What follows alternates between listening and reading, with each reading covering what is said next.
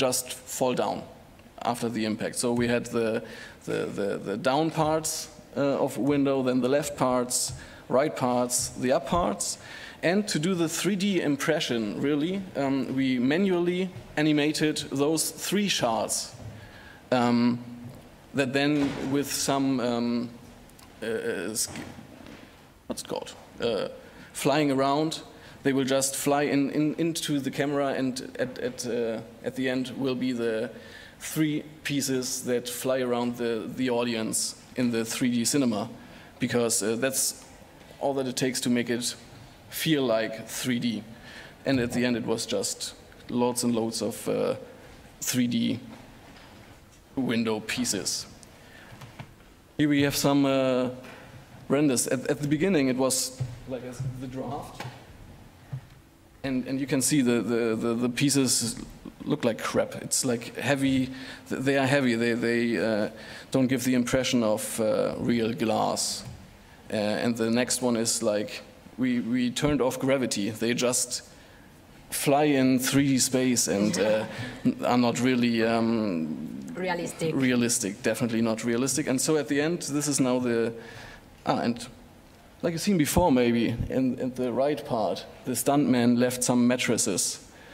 Like Sean Kennedy said before, the people get lazy and so they don't look what they are doing. They leave parts, and so at the end we just put that away. Yeah, we had also a lot of other problems, like in the scene after they forgot to wheel up to wheel down the glass, so there was a refraction on the glass, so we had to manually put away. We have 1 month of time, so that was problems on problems on problems, and yeah, was not really nice. I asked also to a stuntman if he wanted to make a realistic test of crashing his head on the glass, but no way.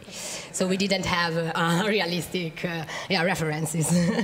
Yeah, and what is nice to see is, like you see also the color grading that we didn't do. We did put away the mattresses, but the color grading we did in co-working with the Chroma Key, which is a studio in Hamburg. And another problem that we faced was telling them that we are working with Blender. For them, Blender was this open source program, which means like crap. And at the end, when we presented this in the Chroma Key, they have like a in-house 3D cinema, which is great to work with. We at home, we had our laptops, our notebooks, which was not as convincing. But at the end, when we had the presentation of the film, and people were asking us, what did you do? And we said, the visual effects. And they asked, what kind of visual effect? And we said, the breaking window. And they were like, we thought it was realistic, so it was a real window, so that's the biggest compliment that you can get. With Blender, so yeah, Blender is working great. Definitely working great. Yeah, this was our 2 notebooks, and then there was this big screen of our colleague, which was like 1 and 2 meters big, which was okay to work on, to see, you know, like also Sean Kennedy said, you have to do polishing, you have to clean up everything, and so this was great to see little parts that have to be erased or stuff like that. That was our working space, which was great. So at the end, what did we learn? What do we want you to take from our presentation is, if you are asked to do a visual effect for a film, be sure about that there's this shooting still has to be done. Because like what I said, when we did it, it was already done. We didn't have not even the possibility to get to know the position of cameras and lights and all that stuff. Get involved, talk to everyone, and tell them what you are doing.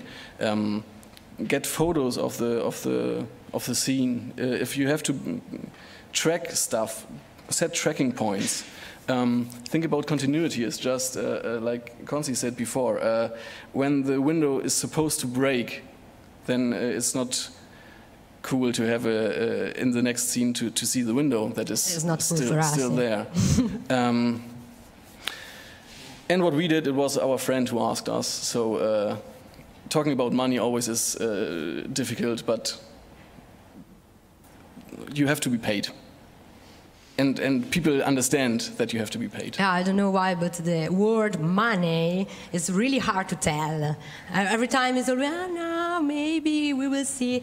And this is a little bit demotivating because for us it was 24/7 work, and we was really under pressure. And we had a lot of problems also with the director. So I think it is important to be clear. Maybe we did this mistake to get involved because it was really cool, it was a really nice challenges. But at the end, I mean, we are here, so it's great. But yeah, next time talk about money. I think it's not bad. Yeah, and if there are any questions, just do them now. This whole thing was on stereoscopic. Mm-hmm. Did was any extra difficulty on working stereoscopic at the time? How did you do it in Blender since you couldn't preview it in Blender? Okay, the question is how we worked around the stereoscopic issue in this. You've seen the sketch we got for this, and we did this. It's a really rough thing, which was already good. And to be honest, Blender is not the only program that we use to work on this. I also used After Effects, so there was also the possibility to move around the shards. And at the end, we worked with Chroma, who did the color grading, and they did a lot for the not a lot, but they did the fine tuning right for this. And this was hard because when I did something on this, and for me it looked good, and then we went to the cinema, 3D in-house cinema of Chroma, and then you see in stereoscopic you see just there's just a little small white point which distracts you, which makes you see that it's not three-dimensional. And also that was a problem because we had to try in, blind because we had the possibilities to go to that stereoscopic cinema 2 times maximum. So it was really to try it, hoping, go there and see, no, it's not working. Okay, render again everything, go there and try again. And so it was again try and error. That, yeah. Oh.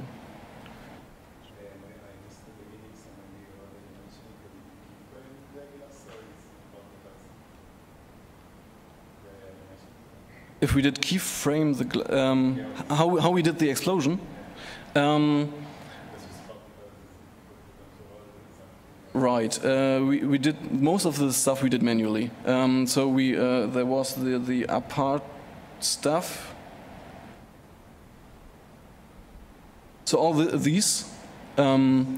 At the beginning, we tried to use the explode modifier and all that stuff, but you cannot control in all this. So when we did the separation of the glasses, we used the explode modifier, but only on one piece, like only the up part or stuff like that. We use a particle system, 3 or 4 layers of particle system, one also for the dust, because the explosion was the shards structure was not really convincing, and so for sure there is a good method for do it, but we didn't have time, and so we had to try and see which the result is the better one, the suit for us.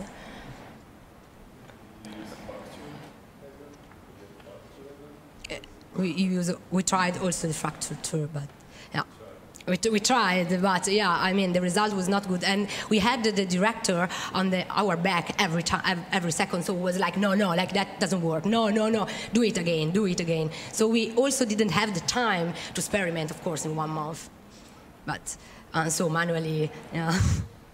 Yeah, most of the stuff was really done manually.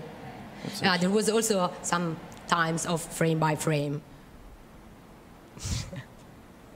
Questions? So, thank you for your attention, and thank you. See you this evening at the dinner.